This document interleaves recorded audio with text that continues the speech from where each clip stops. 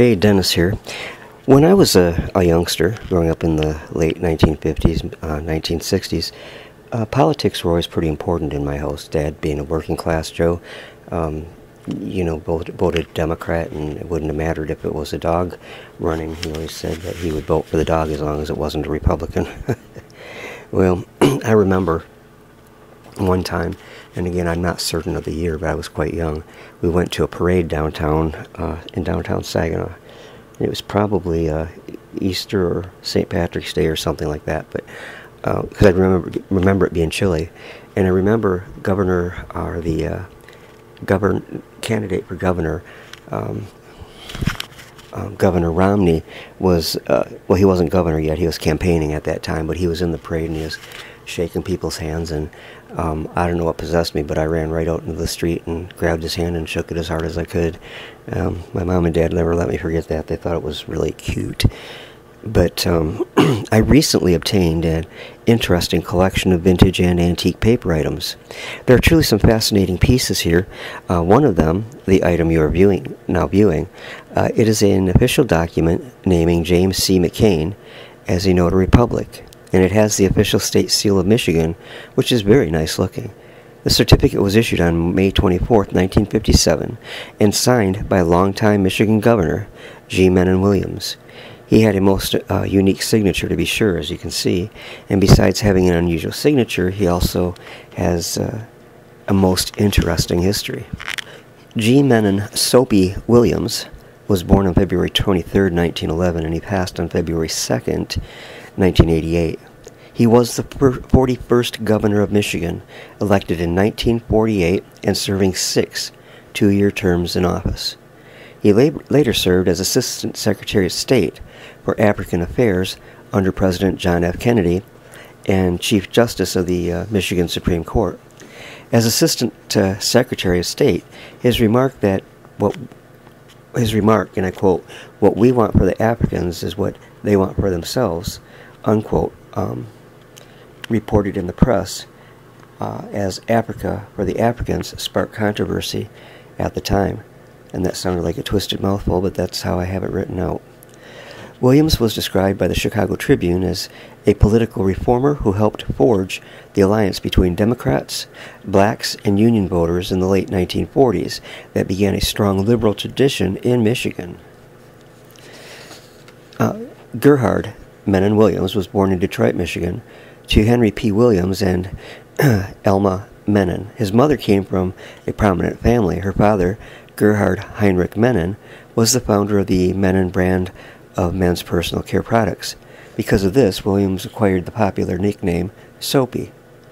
Williams attended the Salisbury School in Connecticut, an exclusive Episcopalian preparatory school. He graduated from Princeton University in 1933 and received a law degree from the University of Michigan Law School. While at law school, Williams became affiliated with the Democratic Party, departing from his family's strong ties to the Republican Party. Williams met Nancy Quirk on a blind date while attending the university. She was the daughter of D.L. Quirk and Julia Trowbridge Quirk, a prominent Ypsilanti family involved in banking and paper milling. Her brother Daniel Quirk was late mayor of Ypsilanti, and the couple married in 1937, and they had 3 children, a son, G. Mennen Williams Jr., and 2 daughters, Nancy Ketterer, 3, and Wendy Stock Williams. He worked with the law firm of Griffiths, Williams, and Griffiths from 1936 to 1941. Law firm partners included Hicks, Griffiths, and Martha Griffiths, later elected a member of Congress and Michigan Lieutenant Governor. During World War II, he served 4 years in the United States Navy as an air combat intelligence officer in the South Pacific. He achieved the rank of lieutenant commander and earned 10 battle stars. He later served as the deputy director of the Office of Price Administration from 1946 to 1947 and was named to the Michigan State Liquor Control Commission in 1947.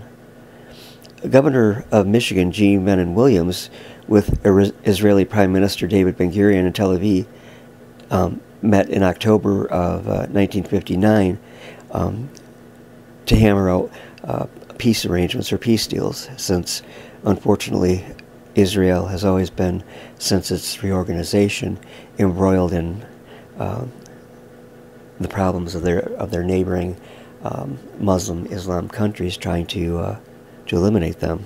But praise God, that will never work. On November 2nd, 1948, Williams was elected governor of Michigan, defeating Governor Kim Sigler with the support of labor unions and dissident Republicans. He was subsequently elected to a record 6 two-year terms in that post.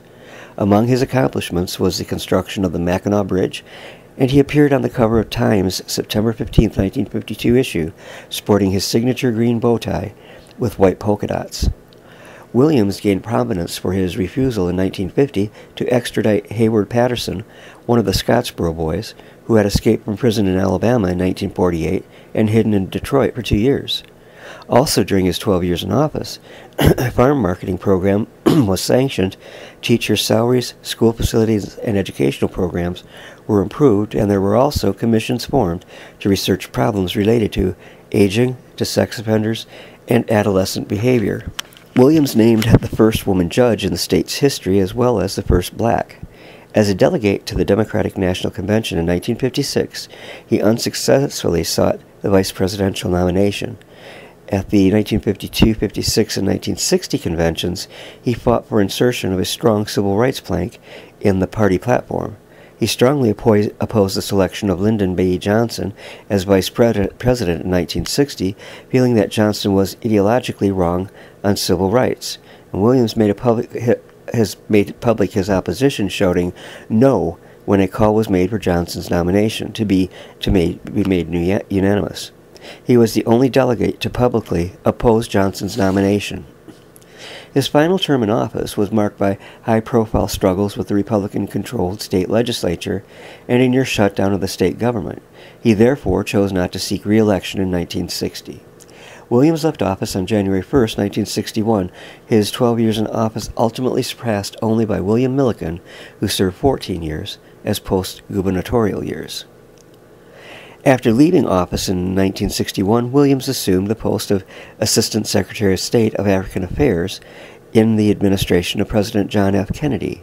His remark at the press conference that what we want for the Africans is what they want for themselves, reported in the press as African for Africans, sparked controversy. Whites in the South whites in South Africa and Rhodesia and in the British and Portuguese colonies contended that Williams wanted them expelled from the continent. Williams defended his remarks, saying that he included white Africans as Africans. Williams was defeated by Kennedy at a press conference, saying that Africa for the Africans does not seem to me to be an unreasonable statement.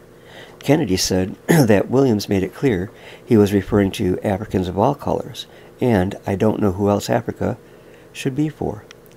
He served in this post until early 1966, when he resigned to unsuccessfully challenge Republican United States Senator Robert P. Griffin. 2 years later, he was named by President Lyndon B. Johnson to be U.S. Ambassador to the Philippines, where he served for less than a year. In 1969, he wrote a book about the emergence of modern Africa. Africa for the Africans was its title. Williams was elected to the Michigan Supreme Court in 1970 and was named Chief Justice in 1983. Thus, like William Howard Taft in the federal government, he occupied the highest executive and judicial offices in Michigan government. Williams left the court on January 1, 1987, and died the following year in Detroit at the age of 76, just 3 weeks before his birthday. He was temporarily entombed at the Evergreen Cemetery in Detroit, and there was a formal military funeral for him. After winter, his remains were interred at the Protestant Cemetery on Mackinac Island.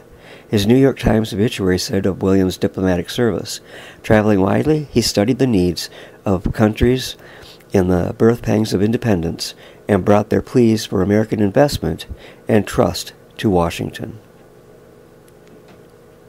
The state government's law building, G. Mennen Williams Building in Lansing, was constructed in 1967 and dedicated in Williams' honor in 1997. And a portion of Interstate 75 in Sheboygan and Mackinac counties is known as the G. Mennen Williams Highway. And there is a little background on one of the more interesting governors at least of the 1900s in Michigan.